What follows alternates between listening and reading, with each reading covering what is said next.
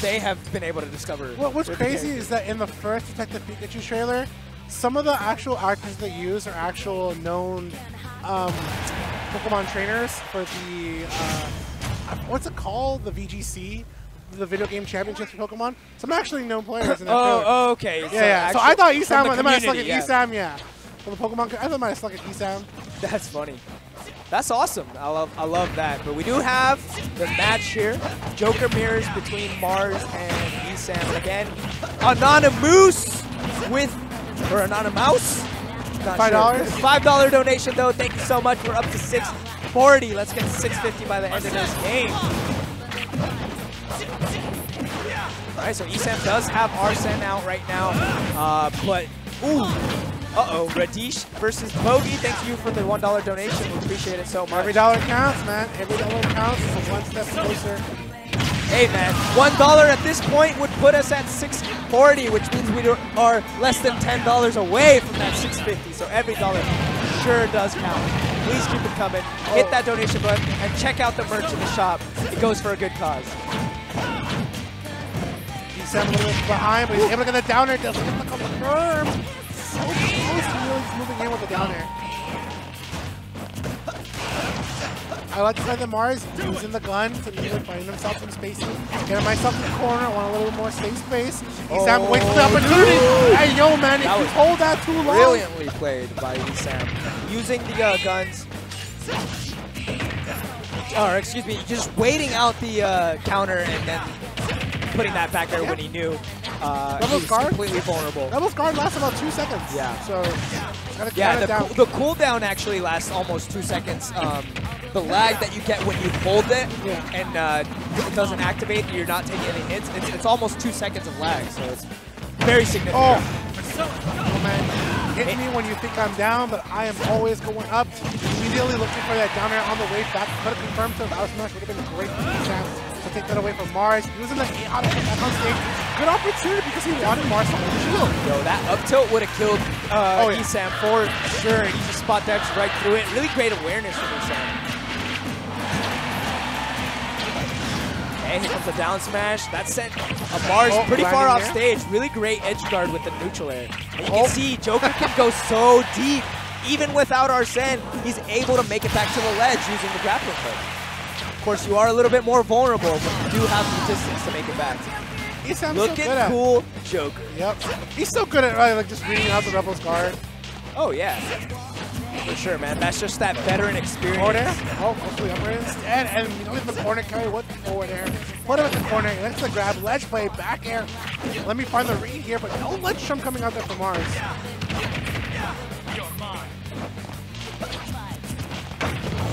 All right, another beautiful counter and answer back from Mars. He's about to get Arsene activated just now.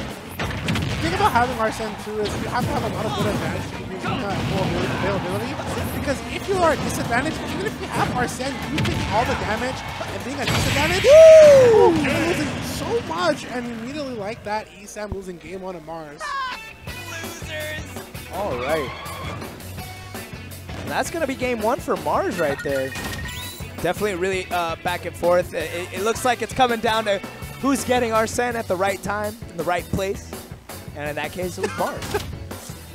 I like it. ESAM was, yeah, he was dancing to it. I mean, I'm dancing to it non-stop. You can hear me in your headset? Yeah. Okay. Oh, slightly. I can't really hear him too well. Is it this? Try testing it. Check. I can hear like the, oh, okay. Oh, that was weird. I just like clipped in. I think it's the headset, but we do it as long as the people at home can hear me. I'll make do, and I'm chilling. The show Here we must go. Game on, number man. 2. The show must go on. Down throw. Forward air. Nice attempt though, but unfortunately drops it. Waiting out the counter, charging the down smash. Really smart play. Forcing a recovery from ESAM as well. All right, Mars definitely showing like he's got a lot of prowess with this Joker. Forward throw. This song is so lit. Oh, so good. For the opportunity to get that whiff punish. Yeah, man. Do you think Mars has an unfair advantage because he's like so used to using that forward air? Low key, yes. Low key, yes. Yeah, his character has more similarities with Joker than ESAM's character has with Joker, you know? But, you know, he's not too far behind. That's the thing about him, right? Like, he's doing great. I'm just saying, man. Unfair. I don't cheating. Cheat codes. I don't character cheat codes, man. When your character actually carries you to another character. All right, man. The viewers at home need to help ESAM out right now. He's trailing by a bit of percent, but maybe if you hit that donation button, he'll get the power-up he needs to bring it back. Of course, he's not out of the count right now. Gets that spot dodge, getting that jab in. Oh, when he gets hit by that up smash, he will be taking a plunge on that first stock. Dude, I can't get over how good this music is. Not a single Persona track is not a banger. That's true. Guns? Oh, okay. He's waiting for that neutral air to come in, especially on the grapple. Oh, gets pulled back down to the ground with the grappling hook. ESAM looking for the opportunity. No. I really do like the way that ESAM is waiting out these counter attempts from Mars. So he knows he's just like baiting out those counters, waiting them out, and then punishing accordingly. So if you are a Joker player at home or you're having trouble playing against Joker players, take note of what ESAM is doing right now, because that's definitely how you want to be dealing with that move in general.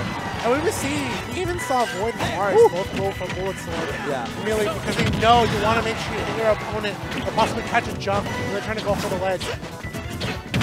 Up smash! You'll catch the man slipping for those back airs, a little too thirsty.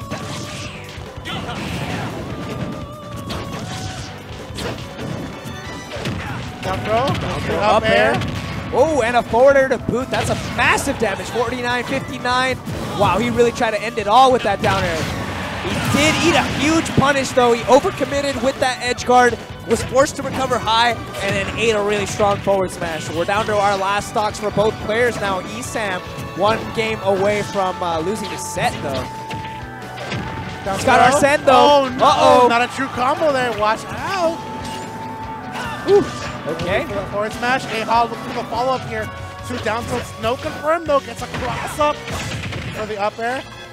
And the re-grab from the grab hook. No opportunity here for it. So get off me. I got the center stage here, but now Mars has it in hands. ESAM at the ledge. He gets grabbed. What a read there.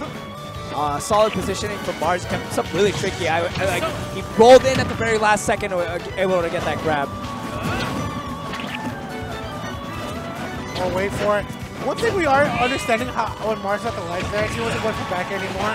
What he wanted to see was how ESAM was going to land so we get the proper punish. He's not spamming back here. He's looking for his commitment there, and he sees this commitment with a cross-up forward tilt. Not going to kill, but it is going to be a solid. Those are the assessor cards right here, and the up smash catching ESAM jumping around. I mean, he caught him even like just before he left the ground, but he had definitely committed to the jump right there. Really great stuff coming out from Mars with that 2-0 victory. And that's going to be that, man, for Mars versus ESAM.